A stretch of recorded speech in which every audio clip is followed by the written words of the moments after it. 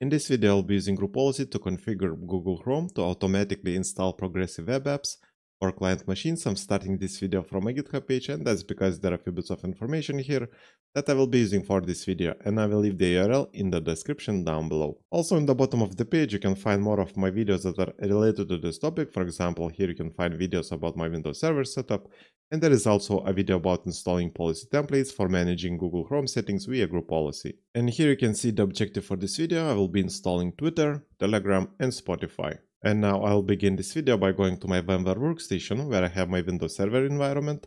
And here I will be creating my group policy. So I will go to Tools, Group Policy Management. I will right click on Group Policy Objects and select New. I will name the policy Chrome Settings. Then I will click OK. I will expand Group Policy Objects. I will select the policy that I created. Then I will right click on it and select Edit. And because I will be configuring this policy for my computer, so I will go to Computer Configuration, Policies, Administrative Templates, Google Chrome, and somewhere in the bottom of the page here we should see a setting called Configure List of First Installed Web Apps. I will click on it. I will enable this policy, and here we need to provide a JSON file with all the applications that we want to install. And for that I will go back to my GitHub page because here I have this PowerShell snippet.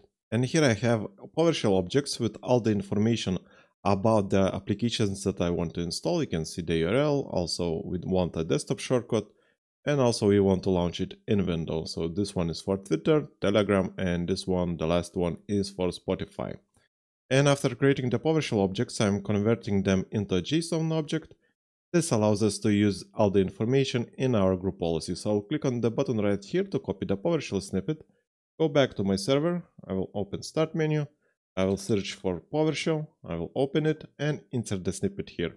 Then I will press enter, and as you can see it gives us this single line JSON object. So I'll copy the value, go back to my policy settings, insert the value here, and that's basically it. Now we can click on apply and OK. And now we can close this window. Let's go to details in here, and for GPO status I will select user configuration settings disabled, because currently this policy has only computer settings in it. And I will leave all other settings on default. Now after creating the policy, I need to assign it to an organization unit that is holding the computers on which I want to deploy the web apps. In my case, the organization unit will be this one, and it holds all of my computers in my domain. So I'll click and hold on the policy and then drag and drop it on the organization unit. Then I will click OK here.